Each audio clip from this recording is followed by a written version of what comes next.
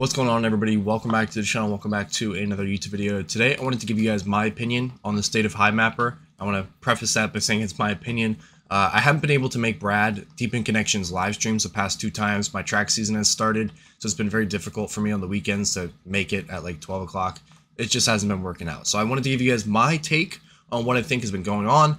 I want to talk about the price. I want to talk about my dash cams and the issues that I've been having, as well as I did do a poll on my channel I want to briefly touch on, as well as some updates that they pushed in the Discord server. I'm not really going to talk about any of the MIPs because I just haven't gotten to read them, and if you guys want to learn more about those, I would suggest joining the Deepen live streams so you can learn more about those. But first I want to talk about the price. So right now we're sitting at 9 cents. It's down. It happens. The whole crypto market is down. You can see the fear and greed index has come down quite a bit.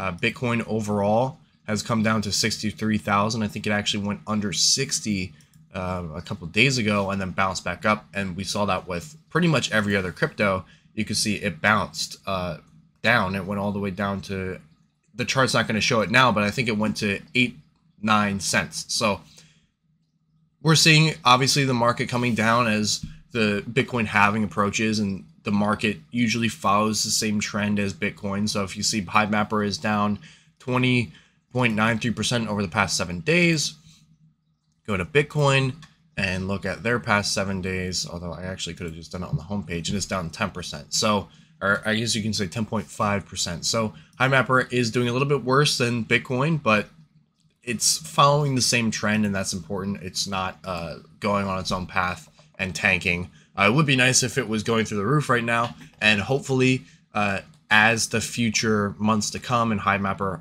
maybe releases some of the partnerships that they have, you will see some positive price action. Next, I want to talk about the poll that I did, and this is a pretty good sample size, 50 votes. It talks about, I would just said, what are you doing with your honey tokens? Because I'm curious to see what other people are doing. There's been a lot of FUD, a lot of people that are saying, oh, sell, hold, and if you go over to the Hivemapper price, if I go over to the community, it's just like, I don't trust any of these comments. I don't know who's real, who's not. CoinMarketCap kind of just launched this, and bots can just go ballistic in here and just say whatever they want. So once this loads, let's go people. What's going on here? All right, whatever. It's not going to work. But that's just like, you know, I see this and I see people, oh, it's going to do this, it's going to do that.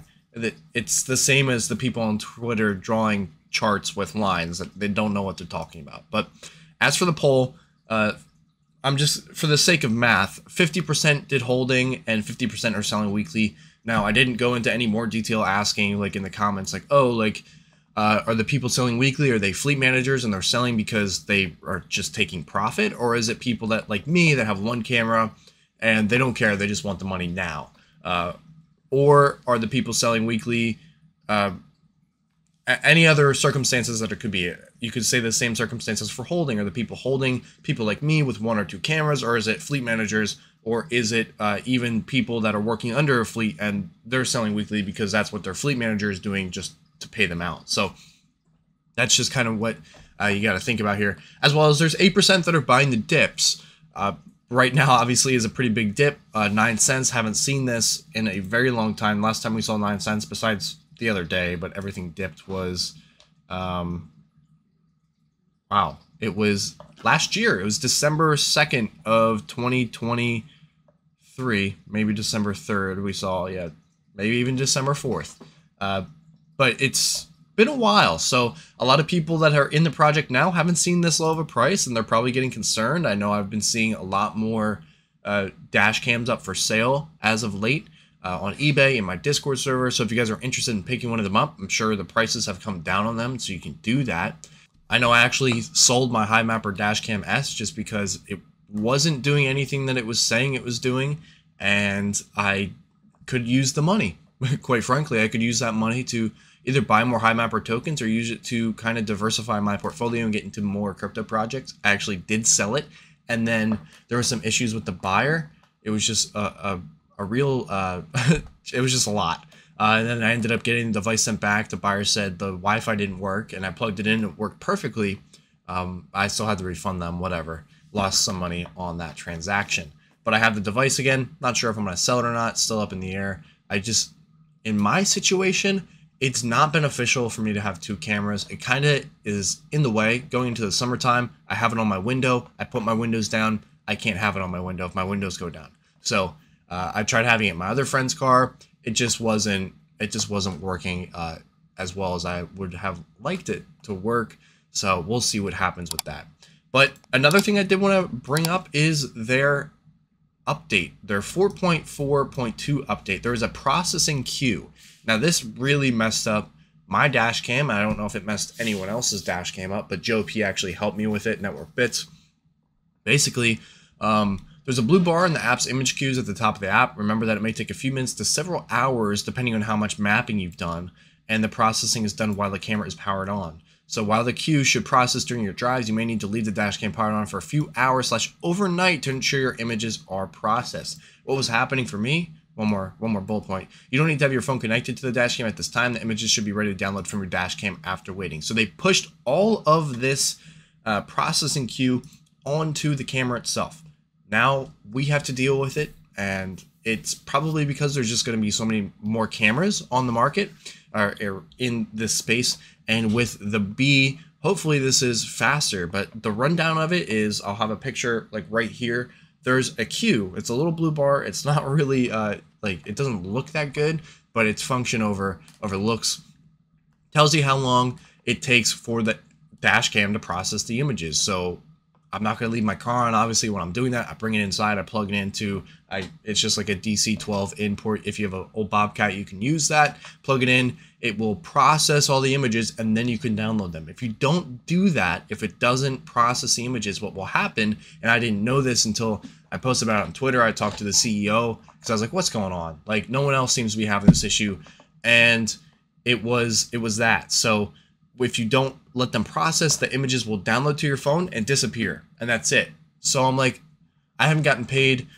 You'll see for my April earnings for Hivemapper, it's atrocious. Like I haven't gotten anything in the past 2 weeks because it wasn't processing. So it would go to my phone and disappear. And they said it was a backlog of images. The way I got around it and I fixed it was I actually connected a second phone to it, and then I connected my normal phone back to it, and it seemed to have fixed it.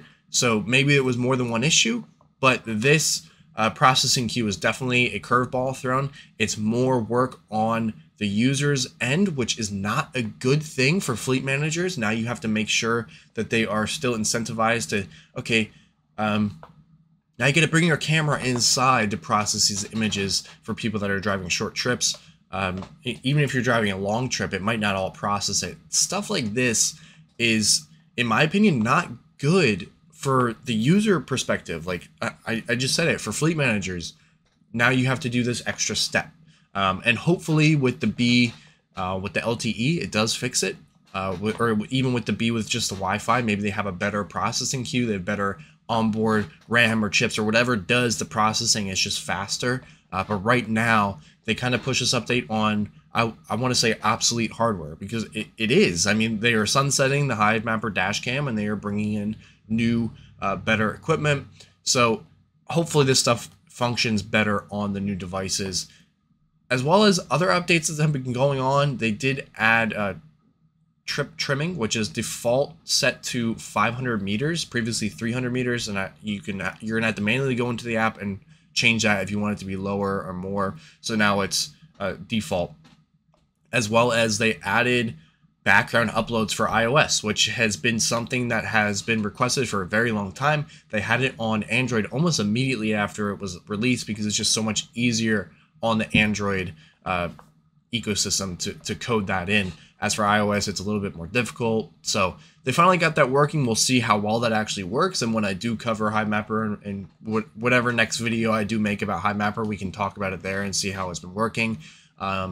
That's it. The reward updates, hopefully with Solana being faster. Like, here we go. They've got rid of, where was the update here? Yeah, right here. As a reminder, the update for last week's payout day due to the Solana congestion.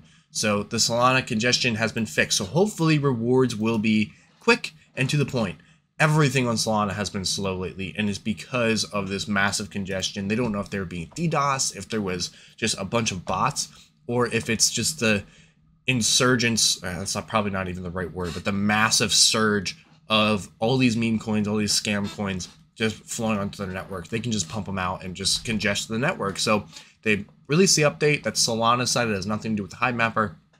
Hopefully that fixes some issues. I think that's all I got for this video. If you guys have any questions, anything I didn't cover, put them in the comment section below.